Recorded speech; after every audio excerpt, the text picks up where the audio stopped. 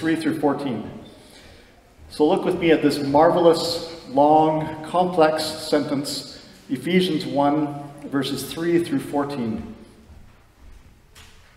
And we're remaining standing out of reverence for God, whose word this is.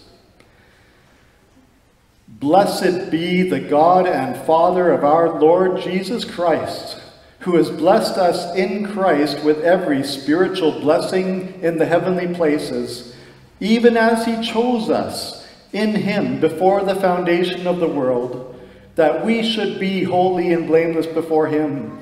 In love he predestined us for adoption to himself as sons through Jesus Christ, according to the purpose of his will, to the praise of his glorious grace with which he has blessed us in the Beloved.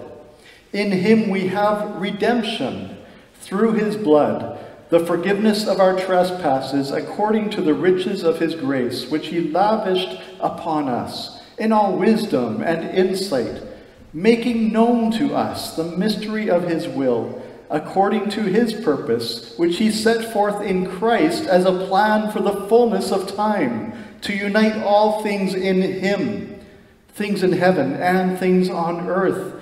In him we have obtained an inheritance, having been predestined according to the purpose of him who works all things according to the counsel of his will, so that we who were the first to hope in Christ might be to the praise of his glory.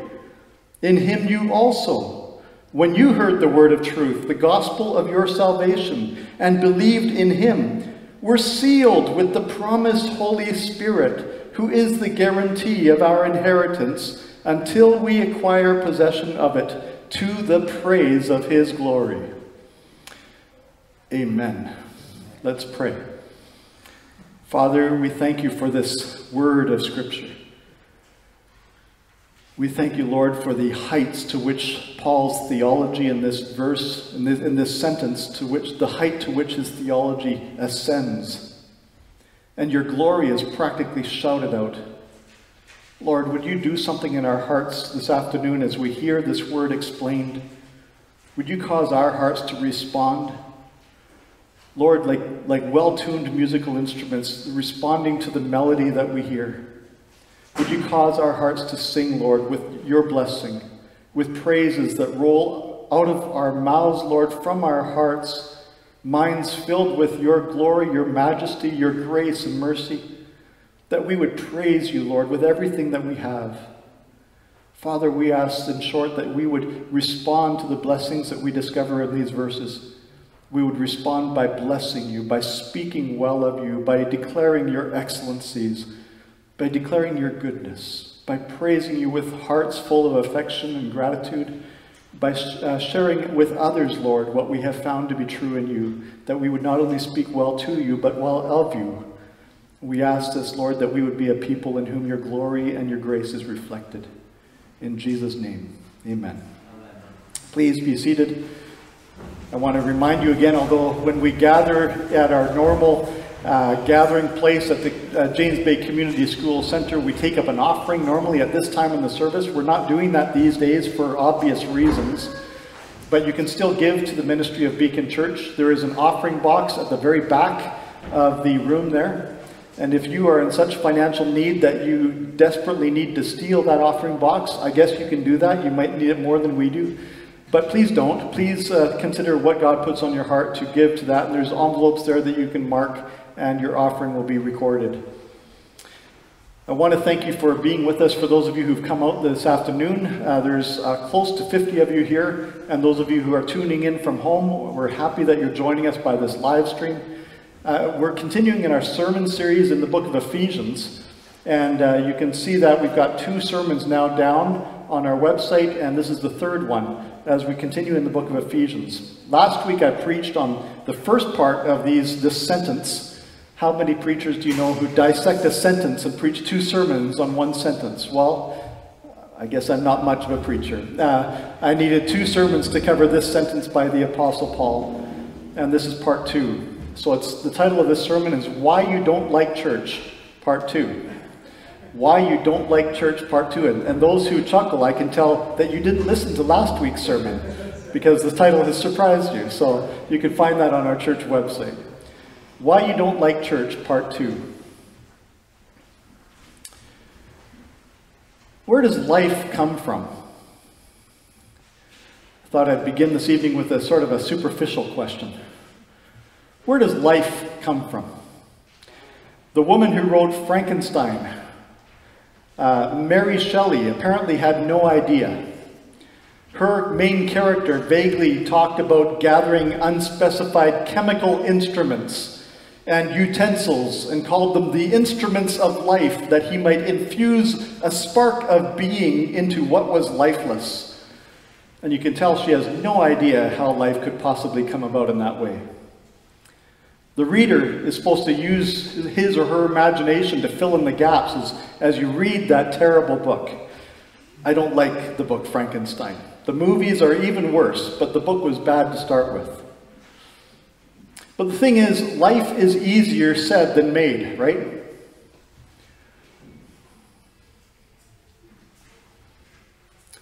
All the body's systems need to function well in order just to sustain life, just to keep it alive. For example, the circulatory system moves blood and stuff around your body. I'm being very technical with the word stuff. The circulatory moves blood and stuff around. The digestive system processes the stuff we eat. The endocrine system makes hormones. The immune system defends us from all kinds of stuff, viruses and bacteria and you name it. The lymphatic system, I'm still not sure, but it does something important with stuff called lymphs, and apparently we need it. The muscular system makes stuff move. The nervous system doesn't make us nervous, apparently it makes stuff work. The skeletal system, without which we would just be blobs that sit there, it's important. The reproductive system makes more stuff. The respiratory system, the integumentary system, which I have no idea. This is the last but not the least of all the systems in the body. The integumentary system. Skin. It holds all our stuff in. So that, did you know that the human body is roughly 50% water? Without the integumentary system, we'd just leak all over into puddles on the floor. It holds us in. It contains all of us. Every day, the 100 trillion cells in your body are kept alive by 20,000 breaths of air. By the 50 gallons of blood your kidneys filter and process every day. Most of your body is made of oxygen and carbon and hydrogen and nitrogen, but there are 54 other chemicals found in the body, chemical elements, and scientists still don't know what they all do, what they're all there for. What makes it all live? Well, we could ask the same question, and I am, about what the Apostle Paul later calls the body of Christ in Ephesians 4 verse 12. That is, the church. What makes a church live? You know, you could put a bunch of people in a room. Check. We've done that. You could give everyone a Bible. Well, we didn't do that because of COVID. We could teach this group of people some songs. We could get someone to drone on at them for about 45 minutes. And we could pass around the bread and wine afterwards, but that doesn't make this group of people a church. And that might explain why so many people find church so utterly boring. You can't just make a church by having all the right ingredients. It might explain why some congregations seem comatose. Have you been to a church like that? I have. I've been one of those comatose people on more than one occasion, as the pastor and his voice gently wafts me down the road to sleep. And I said last week, my dad would reach out and grab my knee with his iron grip of a hand and wake me up, roughly. harshly, unpleasantly from my dream.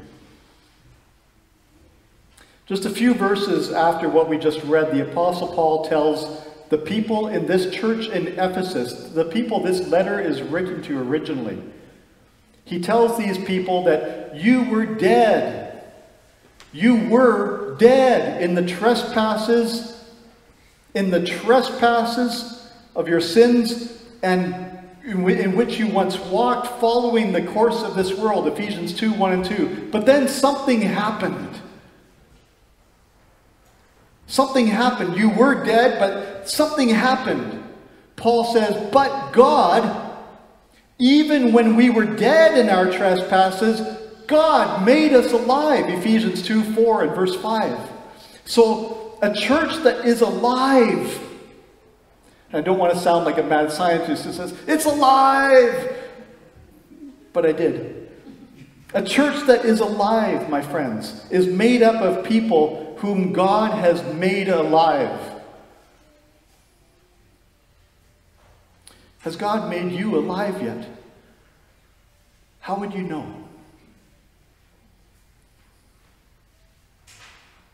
If you don't know the answer to that, maybe that's why you don't like church.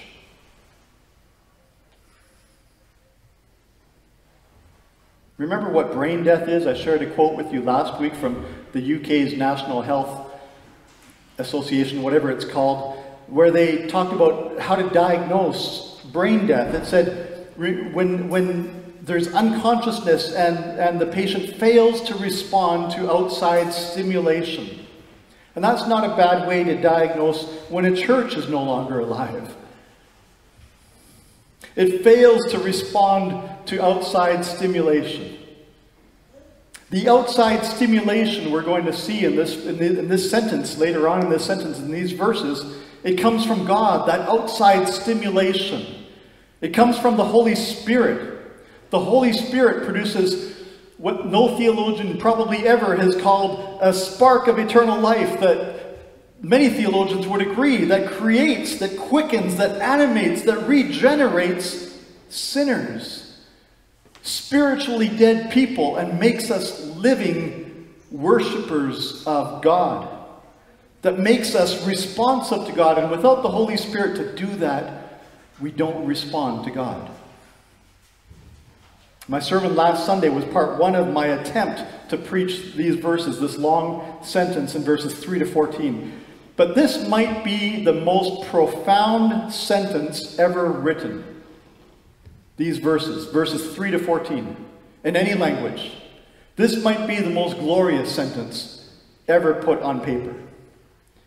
I described the big idea of these verses by saying Paul tells us 4 things that God has done to get us responding to God with blessing. That's my theme still this week. Just like last week, Paul tells us in these verses, in this sentence, 4 things to get us responding to God with blessing. 4 things that God has done to get us responding to God with blessing. Would you forgive me if I said some of you look like you need to get responsive? So I'm hoping that Paul's words here will affect you this afternoon. This sentence can be kind of like an automated external defibrillator, an AED, an automated external defibrillator. You know the paddles in the ER where they clear and they rub them together and they put some kind of gel on the patient, they zap them. And, you know, boom, and everybody stands back. This sentence can be like that for you. Unless there's no spiritual heart beating in your chest. If you remember, I had said that the writer of Ephesians, this is the Apostle Paul, he was trying to stir up his readers so that they would bless God. And you can see that in verse 3. Look at verse 3. Verse 3 says, and it's like he's like saying, join me in this. Let's do this together, he's saying. This is the kind of language it is. He's saying, let's do this together. Blessed be the God and Father of our Lord. He doesn't want to say this alone. He doesn't want to be the only voice in the choir. He's expecting, when everybody reads this long sentence, that they would all be joining him in verse 3 and saying, "Blessed be the God and Father of our Lord Jesus Christ, who has blessed us in Christ with every spiritual blessing in the heavenly places." When he writes, blessed be the God and Father of our Lord Jesus, he's telling his readers that God deserves to be blessed by us. God deserves it. He deserves it when we praise him and when we thank him and when we speak well to him and when we speak well of him. He's the only being in the universe who has always deserved that. Do we ever really give it? Paul writes, blessed be, because God deserves to be blessed by our words. That you and I should speak from our hearts about God like this, like Paul does. That we would be responsive to God, and we would praise God and thank him and lift our voices in blessing to God. From verses 3 to 14, Paul uses 4 key words, 4 key verbs actually, to describe what God has done. In English, they don't all seem like they're verbs, but they are in Greek, so I'll just tell you what they are. Paul tells us 4 key words that describe what God has done, to see if we're going to respond, to see if there's any signs of life in us, to see if we're going to join him in responding and blessing God from our hearts with our mouths. And here they are, these 4 key words that Paul uses to describe what God has done. First, verse 4, God chose us. Second, verse 7, God gave us redemption. Third, verse 11, he gave us an inheritance.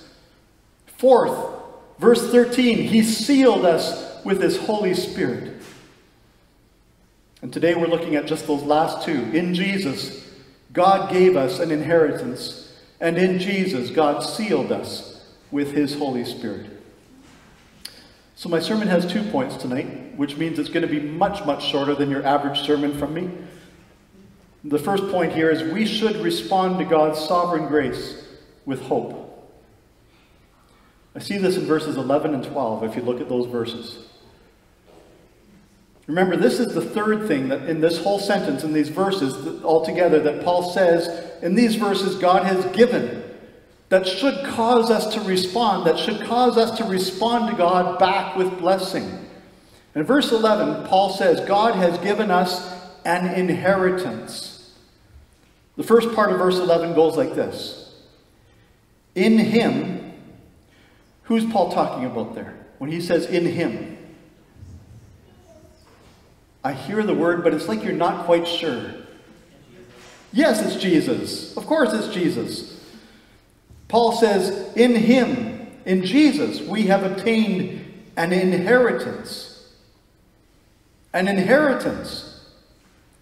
There are churches and there are Christians that I've met who seem to talk like, really that's all Jesus gave us. Just a ticket to heaven. And life doesn't change much now. We're just waiting for the sweet by and by. To cross the Jordan, as it were, and enter the promised land. And in the meantime, well, we're just like other people, right? No. In him we have obtained an inheritance. And if we really understand that, it should change everything. We have obtained this inheritance. Notice the tense of that. We have obtained it. He means this happened because of Jesus. It was by becoming united to Jesus in faith. In him, Paul said. In him. In him. Picture it. Christians are in Christ. Somehow. That's what Paul's saying. In him, we have obtained an inheritance. God the Father has adopted us into his family, co-heirs, spiritual siblings with Jesus Christ. So in him, we now have obtained whatever he is going to inherit. That's a marvelous idea. Adopted as children of our Heavenly Father, co-inheritors along with Jesus Christ of all that God has planned to give him.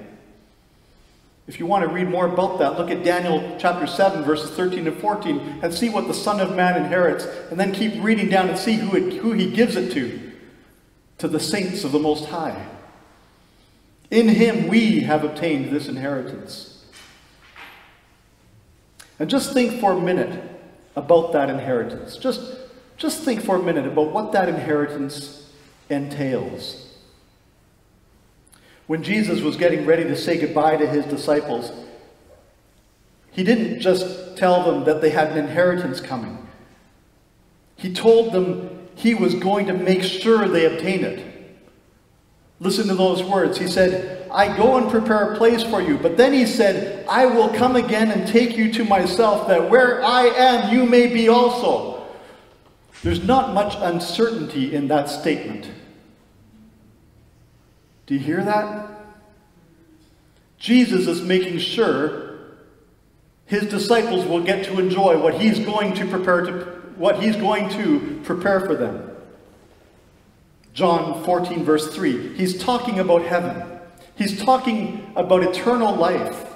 He's talking about glory, about paradise, about the new Jerusalem. He's talking about the new heavens and the new earth in which righteousness dwells, says Peter.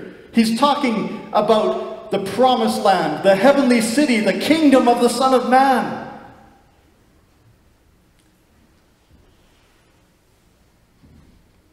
Amen? Amen. That's a great inheritance. And Jesus promised it. He promised. And if Jesus makes a promise, you don't need to do a credit check on him. You don't need to see if he's good for it.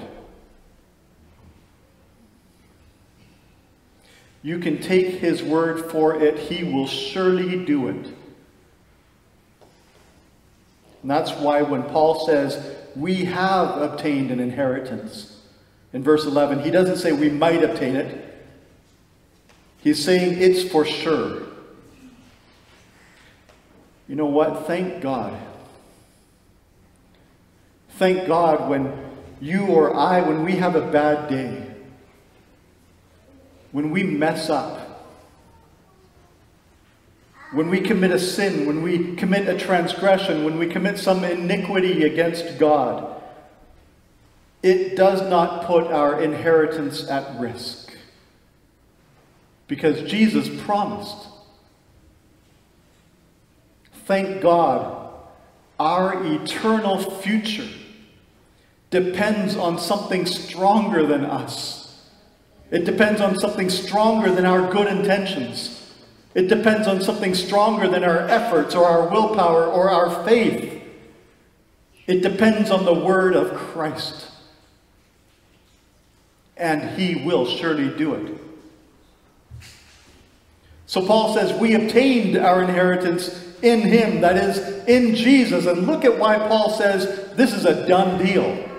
In verse 11, right in the middle of the verse. Having been predestined. The grammar goes all together. In him we have obtained an inheritance, having been predestined, according to the purpose of him who works all things according to the counsel of his will. He says we were predestined. Now, in a lot of churches, them's fighting words.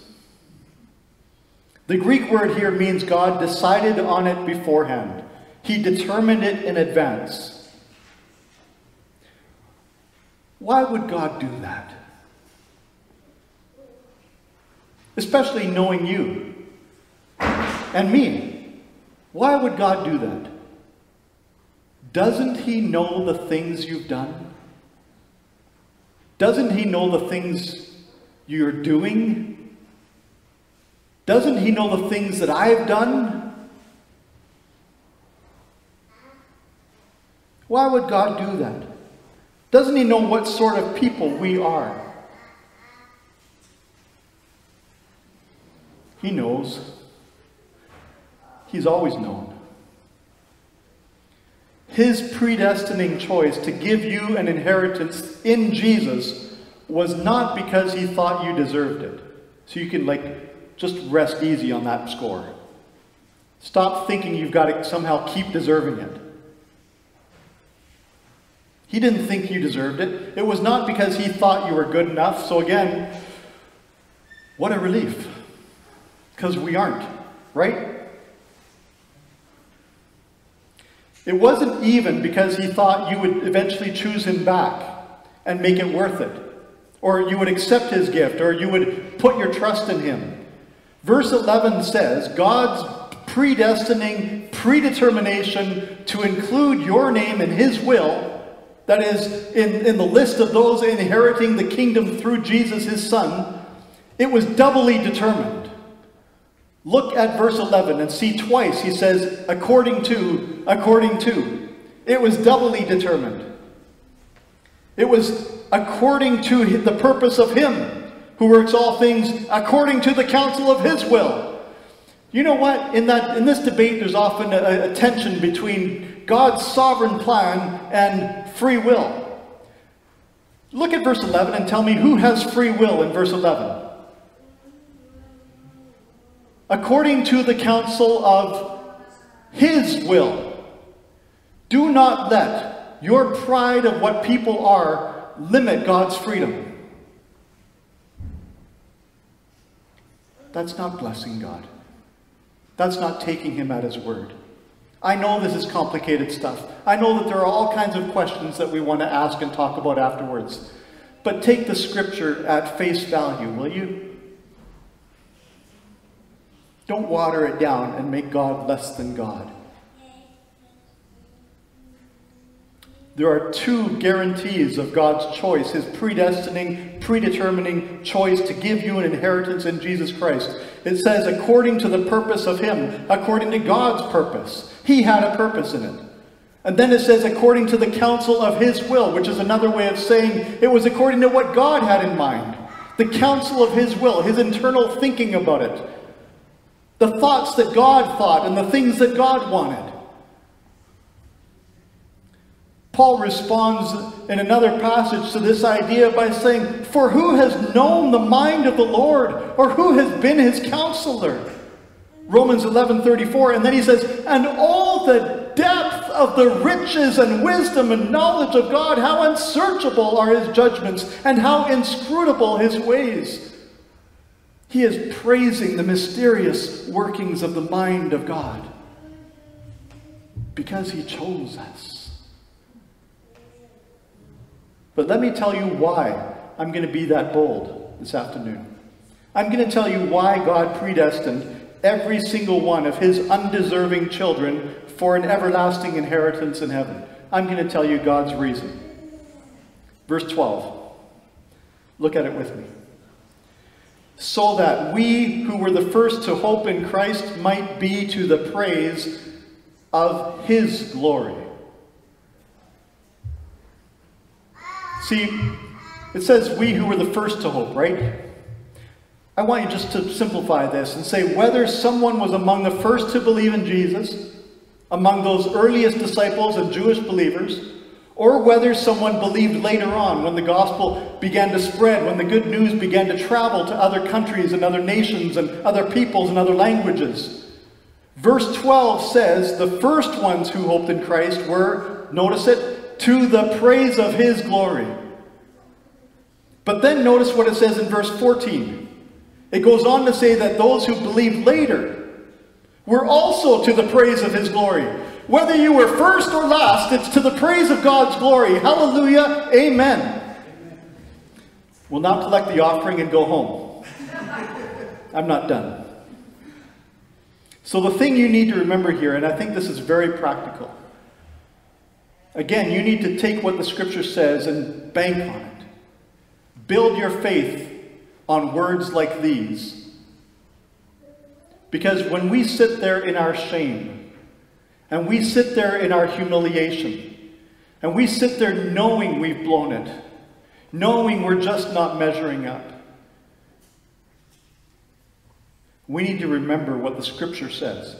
We need to call to mind again when we are convinced that no one could love us, much less God, that he did it to display how praiseworthy his glory is. To the praise of his glory. He had a higher purpose than just you. And that's reassuring. But let's not skim past this without asking that embarrassing question, the big elephant in the room. How is God's glory shown to be praiseworthy? By letting people like you and me into heaven. Notice why I'm asking that question. Verse 12 says he did it to the praise of his glory. Verse 14 said he did it to the praise of his glory. To the praise of his glory. Praise. He intends that his glory would be praised as a result of his predetermining choice to give us an inheritance in Christ Jesus. How in the world does that make sense? How does God's glory get praised because he chooses people who don't deserve to go to heaven? Good question. Well, isn't it true, according to the scripture, that God took the initiative to love us while we were still deep in sin? Yes. Romans 5:8 says, but God shows his love for us in that while we were still sinners, Christ died for us. So isn't it true that Jesus died in the place of sinners, of weak people, of ungodly people? Isn't that what the scripture says? Yes. Romans 5:6 says, for while we were still weak at the right time, Christ died for the ungodly. Then isn't it true that the scripture says that for God to love us would be the same as for God to love his enemies? Meaning that the things that we've all done are the kinds of things we would do to an enemy. And we've done them to God. Isn't that what the scripture says? Yes. Romans 5:10 says, but if while we were enemies, we were reconciled to God by the death of his Son, much more, now that we are reconciled, shall we be saved by his life. It's all true. It's the best story ever told. It's the best news any ear has ever heard. It's all true. As someone has said, you are more wicked than you ever realized. But you are more loved than you ever dreamed in Christ.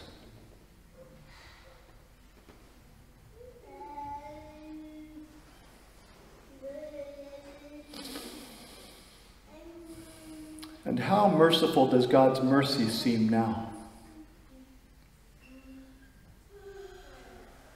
And how gracious does God's grace seem now?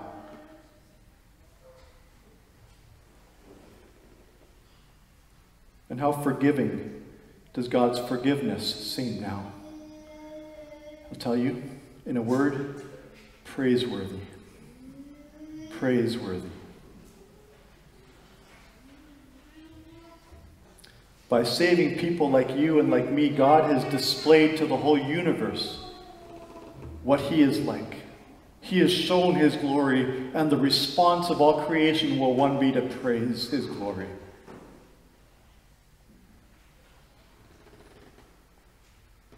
He has shown his glory through the gospel, and his glory is praiseworthy. Verse 6 says, to the praise of his glorious grace. Do you see that in verse 6? Notice it again in verse 12. It says, to the praise of his glory. And verse 14 repeats it, to the praise of his glory. I said this inheritance is the third thing.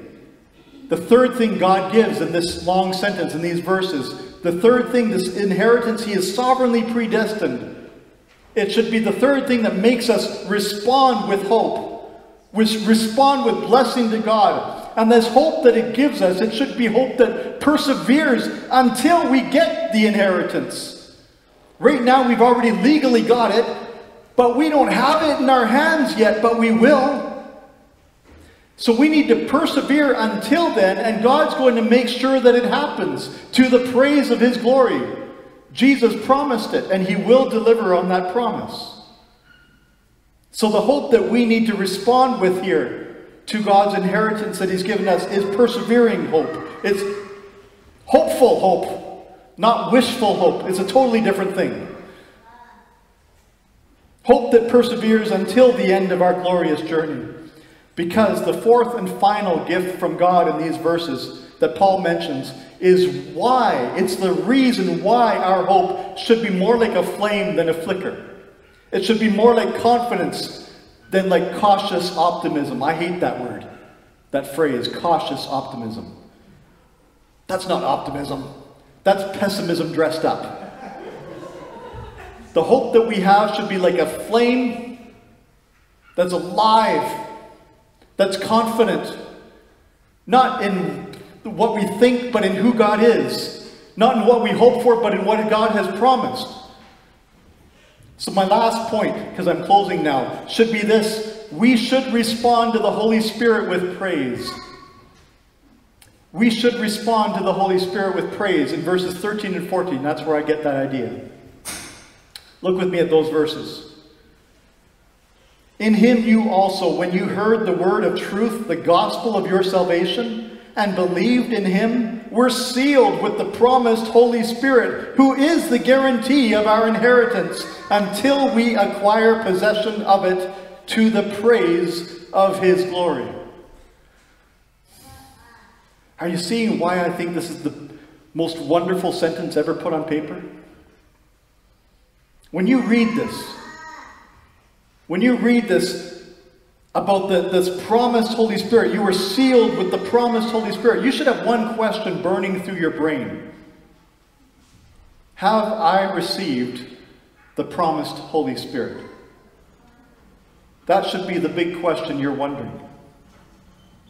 When Paul first arrived in this city that he later wrote this letter to, the city of Ephesus, he ran into a group of disciples and he asked them, I don't know exactly how you start a conversation like this, so I think it was probably after some conversation. At some point, he asked them, did you receive the Holy Spirit when you believed?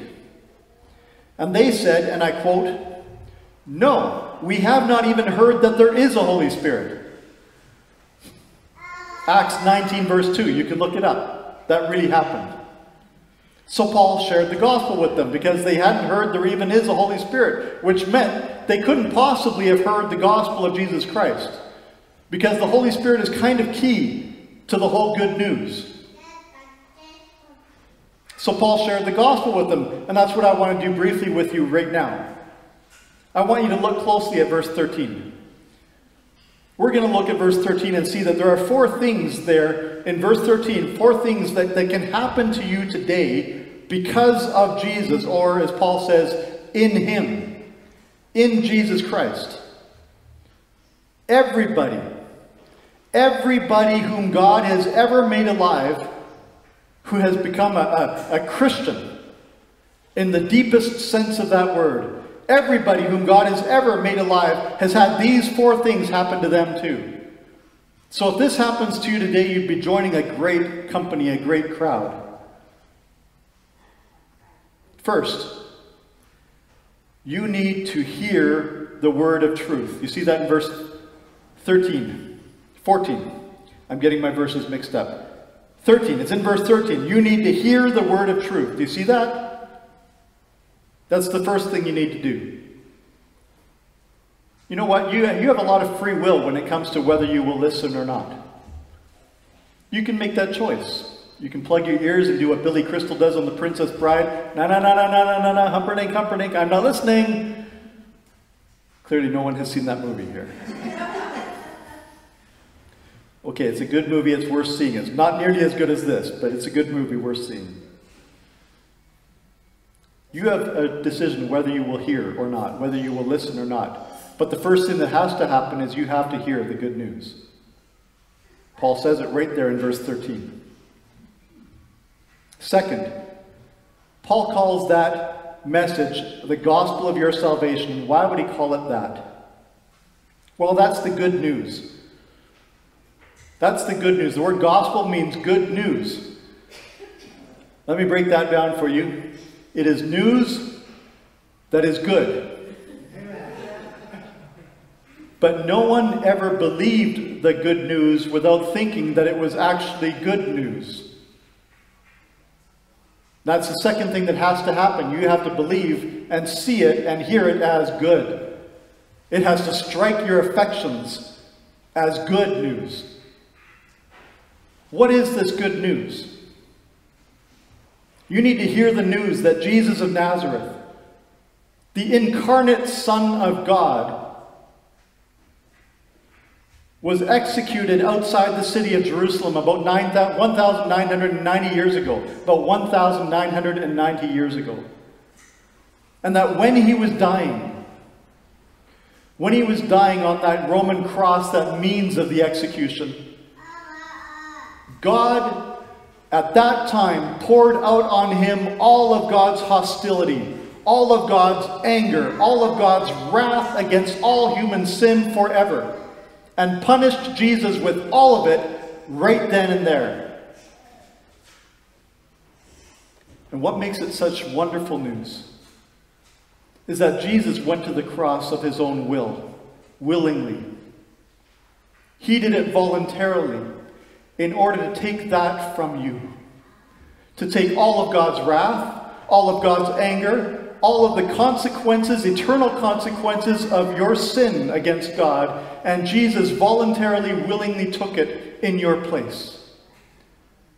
So that there is no more wrath for those who say, "Thank you, Jesus, for what you've done for me." There's no more anger from God for those who say, "Yes, Jesus, thank you for what you've done for me." All because he did it 1,990 years ago or so on that hill just outside Jerusalem. When you hear that, does it seem good news to you? That's the second thing it has to be. It has to strike you as good news, not boring news. And you need to realize that because of what Jesus did for you, you can have that salvation, Paul mentions. The gospel of your salvation. Third, the only way this good news will make any difference to you is when you believe in him, Paul says. You see it there again in verse 13. When you believe in him. And that means you need to accept that it's true. Yes, that's the first thing belief must do. You must accept that it's true, that Jesus really did that, and he really did it for you. But there's more to believing. You need to believe in him. That means to trust him. You need to put your confidence in him and actually think that he's good for it, that he'll do it, that he's able, that he's reliable, that he's a trustworthy place for you to put all your hopes. That when you die, God will look on you and say, "My child, not my enemy. My child." Because of what Jesus did for you that day. You need to trust Jesus. That's what believing in him means. And fourthly, you need to be sealed by the promised Holy Spirit. You need to be sealed by the promised Holy Spirit. But notice how verse 13 goes. Notice all those things that have to happen, those four things. And notice how three of them lead to the fourth automatically. When those first three things happen, the fourth one always happens. That's why Paul says it like this. You also, when you heard and believed, you were sealed with the promised Holy Spirit. You were sealed when you heard and believed. You don't need to make it happen to you. Being sealed by the Holy Spirit is not something that you can do. It's something God does to you when you hear and believe. You're sealed by the Holy Spirit of God. The Spirit is what makes us alive. The Spirit is the one who makes us alive, I should say. The seal of the Spirit means our lives are beginning to change and nothing will stop it. The story is told of a young woman named Anne, way back in 1887, who took a job to go care for a 7-year-old girl who was totally blind and totally deaf. And apparently she was 7 years old but acted like an animal in her rage and her confusion and her bewilderment about what was going on around her and her frustration. Can you imagine the frustration? Totally blind and totally deaf, no way to communicate, no way to understand. She was like, I quote, she was like, and I quote, a wild vixen who uttered unintelligible animal sounds. when in a rage she would snatch dishes from the table and throw them and herself onto the floor. And more than one person had told her mother that her child was an idiot. So Anne took the job to care for her, to be her tutor. That's a brave person who just takes the job to be a tutor of a child like that. The little girl's name was Helen Keller. And 60 years later, here's what she herself wrote about the breakthrough that happened on April the 5th, 1887, because of that persistent creativity of her tutor, Anne Sullivan. These are Helen Keller's words. It happened at the well house, where I was holding a mug under the spout, and Annie pumped water into it, and the water gushed out into my hand, and she kept spelling W-A-T-E-R into my hand with her fingers. Suddenly, I understood. I reached out eagerly to Annie's ever-ready hand, begging for new words to identify whatever objects I touched. Spark after spark of meaning flew from hand to hand, and miraculously, affection was born. From the well house, there walked away two enraptured beings, calling each other Helen and teacher. Anne Sullivan quickly realized that this little animal-like 7-year-old girl that she was hired to tutor, that she was a child prodigy. She was a genius with an IQ much higher than her own. Helen quickly mastered 5 languages. She went to college with her tutor interpreting for her and became the first deaf-blind person to ever receive a bachelor's degree. Her brilliance and the story that she had to share became sort of like good news, and it spread, and it won her audiences with presidents and kings, and she became friends with celebrities like Alexander Graham Bell, the guy who invented the phone a long time before Apple came around. Friends with Charlie Chaplin and Mark Twain. And all of that happened. Her life was changed. Because while Anne Sullivan was pumping water into that mug little Helen held in her hand, with her other hand, she was pouring insight and understanding into Helen's mind. And that picture of Helen's mind coming alive with understanding as Anne pumped that water into the cup. It's a beautiful picture, right? But it's nothing compared to the miracle that happens when you believe the gospel. It's nothing. It's lame by comparison in its effects on your life.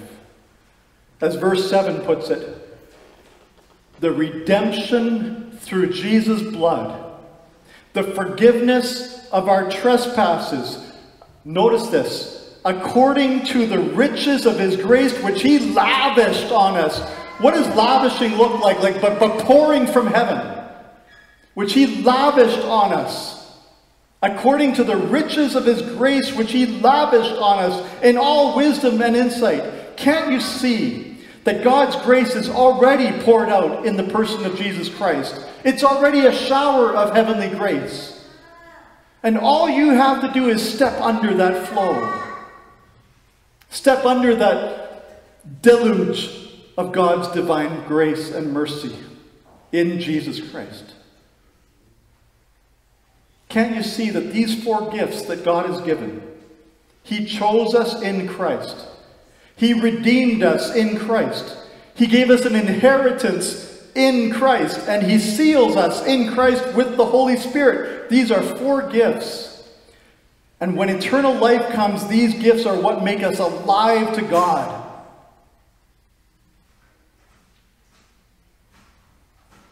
And if we're alive, we respond to God like we've never responded before. We respond to God with praise. We respond to God with blessing. And from that moment that we begin to be alive in that way, with that new spiritual life, that eternal life Jesus called it, from that moment when we are sealed by the Spirit, we will never again need to be afraid of God's wrath. We will never again need to fear God's punishment. We will never again, ever need to be afraid of what's going to happen to us should we step out of line, should we go too far. Never again. God will take away forever that anxiety, that worry, that dread that we've offended God, as long as we listen to the promise. And if you trust Him, you will be sealed. Sealed. It means like done. It's completed. It's not in process. It's a finished work. He applies something to you permanently. In other words, you will be spiritually marked as belonging to God. Sealed. A guarantee that God will never let you go. God will never forsake you. He will never turn His back on you. He will never give up on you. Like the seal that a judge puts on adoption papers, it means that from that day on you belong to who? To God. You are His child. And the result is a changed life. When the Holy Spirit was promised in the Old Testament, it was always a promise that God would give life, that God would make His people live, and God would produce change in them. Isaiah 32:15 pictures like people like a dead land. Can you picture a dead land? Nothing grows. The dirt's like, it's empty. Empty of nutrients. It's just a desert. And Isaiah 32:15 pictures God making that land live. And this is the promise of the Holy Spirit. It says, the Spirit is poured out, the Spirit poured out upon us from on high, and the wilderness becomes a fruitful field, and the fruitful field is deemed a forest. And Isaiah 44 verse 3, God promised, I will pour water on the thirsty land and streams on the dry ground. I will pour my Spirit upon your offspring and my blessing on your descendants. This is what God has done for us. This is how God has blessed us.